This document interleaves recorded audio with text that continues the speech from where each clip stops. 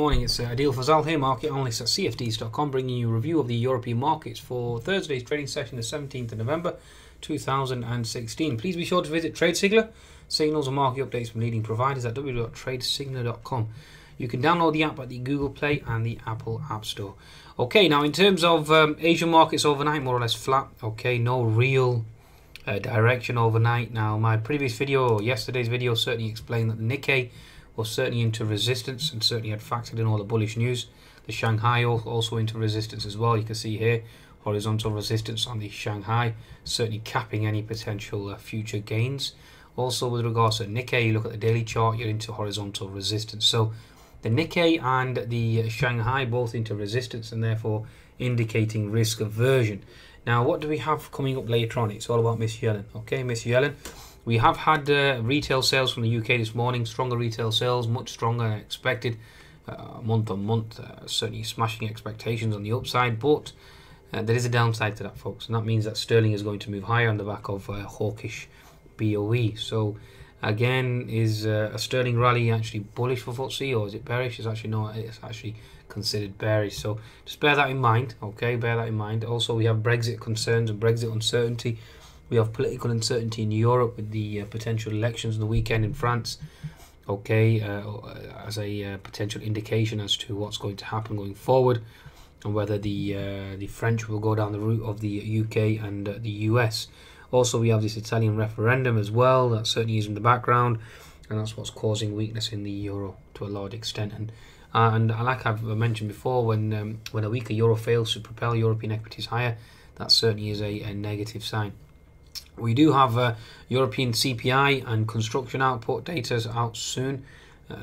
Currently, just come out now. Literally, you have European inflation data. Let me just quickly go over the numbers. CPI comes in at 0.5% as expected, and in construction data actually comes in negative, so comes in minus 0.9%. So that certainly isn't good news. Okay, so a potential there of a bearish bias to a large extent.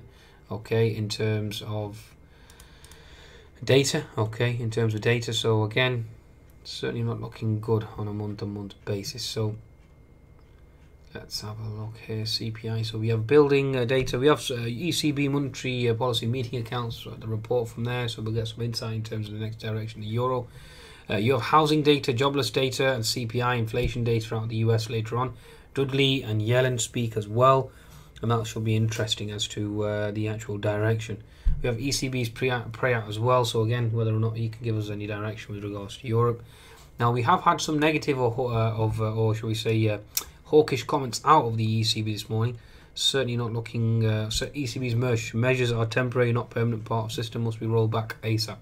So again, referring to monetary policy. So it certainly seems to be a shift towards fiscal stimulus as opposed to monetary stimulus, and that certainly is debatable whether it's bullish or bearish. So again, it certainly is debatable. Okay, so in terms of the technical picture now, let's just bring up the German DAX for you.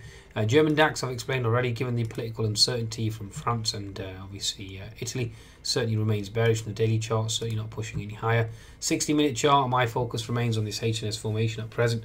Certainly looking for this H&S formation to be triggered and certainly send the DAX reeling lower. Okay, and that's based on the fact that you have the S&P 500 topping out on the daily chart, and the focus remains on the 10-minute chart with this H&S formation going into the close. Also, with regards to the Nasdaq, I'll bring up the Nasdaq for you. You're approaching the 200 MA, so you're looking into resistance. Use your Fibonacci retracements, take the pivot high to pivot low, and you are into that Fib 61% resistance. So again, another argument for a reversal and a potential pullback. So certainly looking for weakness in US markets being projected into Asian markets, with Asian markets obviously flat and into resistance, and therefore looking for risk aversion trade. Okay, so moving on to the French CAC now. Let's quickly go on to the CAC here. Into gap fill, holding resistance thus far on the 10-minute chart, 60-minute chart of the French CAC at the moment. We will certainly have put in a lower high in the French CAC. Okay, so whether or not we can put in a lower low now and start to reverse sharply again will be seen. It'd be interesting to see exactly what happens here, but my bias certainly remains bearish. And also post-retail sales, FTSE 100, like I mentioned, post-retail sales, a stronger sterling is expected to hurt the FTSE. Okay, we have had sterling up to 1.2470 now. Let's quickly bring up sterling for you, given the fact that stronger retail sales certainly negate the argument of further QE. Okay, so looking at GBP USD here, 60-minute chart, we certainly have bounced 1.241 up to this zone here. We have resistance here for now. Well, given the fact that the US dollar obviously is now into potential resistance as well, I did mention the US bond 10-year potentially bottoming out as well. Okay, obviously Miss Yellen speaking today.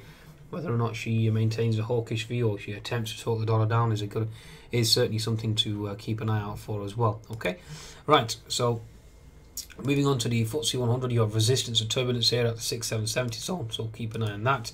60-minute chart, we have made a base at 6730, so whether or not we want to go up and move and test 6810 certainly is debatable. Okay, so just bear that in mind. In terms of the Euro stocks, last but not least, let's just quickly give you an insight there. Okay, daily chart at the moment, my bias is bearish. I am actually short the Euro stocks given the political uncertainty going into the weekend. It certainly seems unlikely that you are going to get buyers entering there, given the uncertainty. You certainly seem to have held support at 3014, certainly expecting that to break, test the 3000 level and potentially go lower to 2960. So certainly looking for a flush here on the back of a lower high. So we've had a lower high, sorry, looking for a further low. Okay, so my bias certainly remains bearish at this juncture. And again, it's sort of it hangs on the fact that the US markets certainly are topping out and certainly looking to reverse as well. Okay, just looking at the MDAX 50 here at the moment, daily chart certainly remains bearish, looking for potential new low below. So again, it'll be interesting to see how the European indices play out. On that note, please be sure to visit cfds.com for your trading needs and certainly take advantage of that bonus. Goodbye now.